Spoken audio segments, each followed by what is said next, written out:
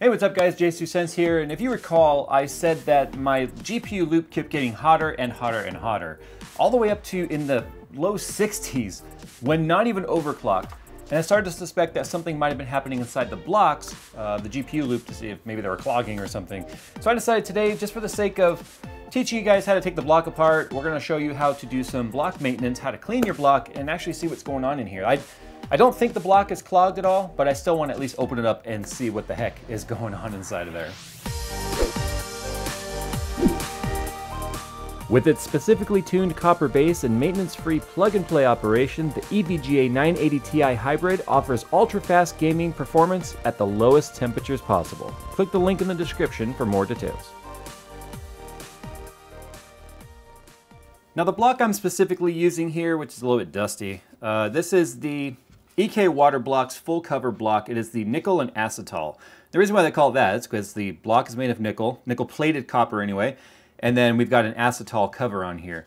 But as you can see, it's not actually nickel all the way end to end, which a lot of people thought that they were. They're not. They're actually just this portion here, which is the same as, you know, the nickel plexi, only they add the acetal cover here. Now to take the thing apart, you are going to need an Allen key. This is actually included with the blocks, so if you have the block, then you should already have the key. And you're going to work your way around and undo all of these screws right here, and then you're also going to undo the 3 at the end of the port. Now one of the reasons why I want to inspect this is if you take a look here, I was getting this gunk that was actually building up on all of my fittings, and you can actually see that. Let's see if I can get this to focus here. So you can actually see that there is a little bit of a kind of a white gunk that's been building up inside of there, and I'm just curious if that's been making its way into my block. It's a little bit here on the end of the fitting. And then I also put up a picture here of what was happening to some of the ends of my rigid tube. I don't think there's going to actually be any buildup in here, but for the sake of this video and the fact that I changed all the blocks, I at least want to see what the heck is going on in there. Now when you undo the 3rd screw here, the thing might swing away, as you can see. You want to be careful because right here there are 2 very small O-rings, actually more like oval rings. There's something on there. 2 very small oval rings that are creating a seal against the actual block right here. So you definitely don't want to lose that. But as you can see, we have a little bit more of that white. It's almost like a powder. It's almost like a salt. And I'll explain why I think that in a minute. I found a very interesting post on Overclock forums, or overclock.net. But anyway, you don't want to lose those O-rings. Be very mindful of that. Now one thing you want to keep in mind too is this is going to void your warranty. There is a warranty sticker right here between the 2 components. When you take it apart, it will break that, which is going to violate your warranty. So definitely something you need to do at your own risk. But yeah, anyway, we'll just work our way around and undo all of these screws. Now I pretty much expect whatever is inside this block to be the same for all 3. All 3 are going to need to be clean, so I will end up opening up all 3. But like I said, this is just more out of curiosity as to what the inside of the block looked like, considering I was seeing that buildup on some of the tubes there. I don't know why I was getting this buildup. A lot of people don't have this problem. Few people have had this problem. So it's almost like a 50-50. It's just depends on the components. It depends on a lot of different variables. I don't think color matters. You know, because there's a lot of dye that actually creates these different pigments that is used with the pastel fluids. So I don't know if that has anything to do with it. But technically the white has no dye because that is the base coolant. It's just a white, like dragon ice fluid. All right, so we've got all of those loose. And, well, you know, it's not as bad as I thought it would be, quite honestly. You can see here the O-ring does have pretty much a coating of that white. Again, it's like a, I don't know if you can see it, it's like a powder. It really is, where the hell's the focus? It really is like a powder. When you touch it, it's very tacky. The microchannels here don't appear to be clogged up, although, no, they don't appear to be clogged up. They've also got this little plate that goes on there to kind of direct the water flow through it either direction. But all I pretty much need to do at this point is take out the O-ring, clean the O-ring, clean off the gunk that's built up right here on the, so you can see when I rub it, it just kind of like, there's quite a bit of powder built up right here. Again, I think this is salt, and I'll explain why I think that's the case in a minute. But I don't believe this to be the reason for my high coolant temperatures. Although when I touch it, everything is sticky. Everything is sticky right here in the microchannels. So it definitely is going to need a pretty thorough cleaning to make sure that there's no issues there. But one of the other reasons why I wanted to look inside here was to kind of see how the plating was holding up against the nano fluid here. There has been issues in the past where some coolants can start to eat away at nickel plating, and I want to make sure that that wasn't the case. I didn't think it would be, but yeah. The inside really, all in all, is not that bad at all. I mean, you can see against the black here, there's quite a bit of crud building up. You can see right there, that's where it was kind of collecting, obviously. Okay, for cleaning, we're just going to start with alcohol. Alcohol is a really good place to start. I just kind of want to see how this stuff reacts to it. We'll just kind of wipe around the outside here.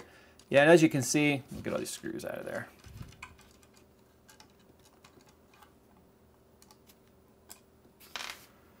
You obviously don't want to lose any of these screws either. But alcohol is a pretty good place to start when it comes to cleaning. As you can see, it's wiping right off. You definitely want to make sure the spot where the O-ring seals is as clean as can be. That's kind of important part number one. But it doesn't look like there's any real massive buildup in here. I mean, it's a little bit more buildup than if I was using like distilled water, obviously. Distilled water has nothing to build up. But again, this does not appear to be the source of why my GPUs were getting pretty hot.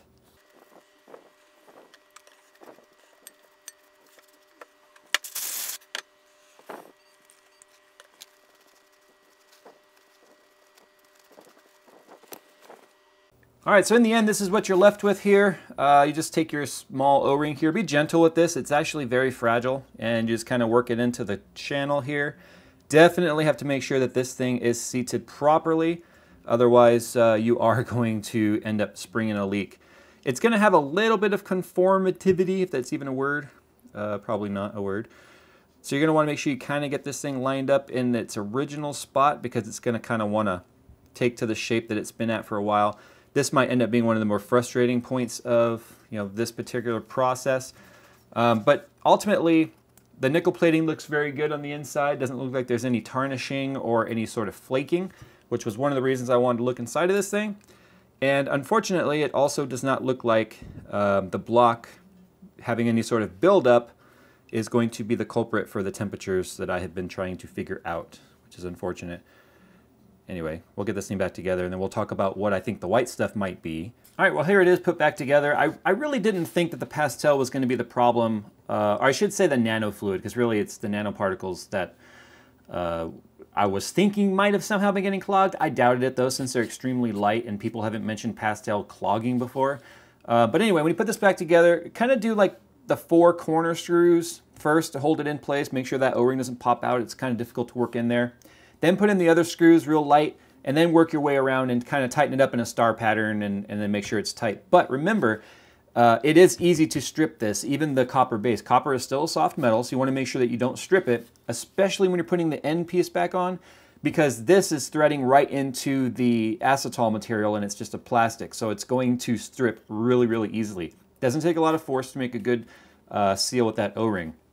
But anyway, I want to talk to you real quick about that the white stuff and what it could possibly be. I really don't know. I'm not a chemist. Now, like I said, I'm not a chemist. You might be thinking, Jay, then how can you even talk about this? But I at least want to mention a post that I found on overclock.net where, like I said, I'm assuming this guy's a chemist. He really seems to know what he's talking about. At least that, on the surface, it sounds like it. So the question was about, like I said, about the white, almost salty material that appears to be building up in here. And this guy said that copper does oxidize rather quickly when exposed to an oxygen deprivation cell. At the same time, this isn't a pH problem so much as it is a contamination problem. The liquid is either partially or very reactive to copper salts, and the salts have high solubility. I'd say that that is a big problem, and no matter if the radiator is 100% clean prior to use, these salts would eventually build up. The question of whether or not this would be in a week or 6 months should not matter. Now, this guy's name is Little Hasselhofer. He's got 1,773 thanks received on the forum, so he seems to be pretty active.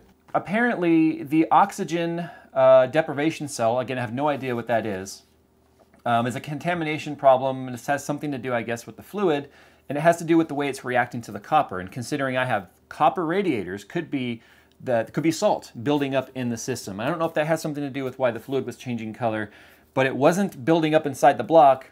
But as you saw, it was kind of building up on the fittings and stuff. I've already cleaned that one off. But anyway, I just kind of wanted to put that out there too. It is what it is. I'm officially saying I don't think the pastel has caused any of the temperature problems I was receiving with my Titan. So I've got to figure that one out. Maybe you guys learned something today from how to take the block apart. Make sure you just don't over tighten. It doesn't take a lot of pressure to get these things sealed back up. But the best thing is, no matter what happens in there, you can generally clean it unless the nickel starts to flake off. You can always get your blocks running like new again. You don't need to buy new blocks. I only went with the nickel-plated plexi blocks so that they looked cool. That's really all it was. It came down to the petty looking awesome. Anyway, guys, thanks for watching today's video. I hope this has helped you learn something. That's it. That's all I'm talking about with the pastel stuff. Moved forward. I hope the Primo Chill stuff works out well for me, but time will tell. These are things that take time to kind of present themselves. Anyway, the block wasn't as bad as I thought it was going to be, so that was a pleasant surprise. Got to clean the other two, and then I know we'll find a purpose for these. Anyway, guys, thanks for watching, and as always, we will see you in the next video.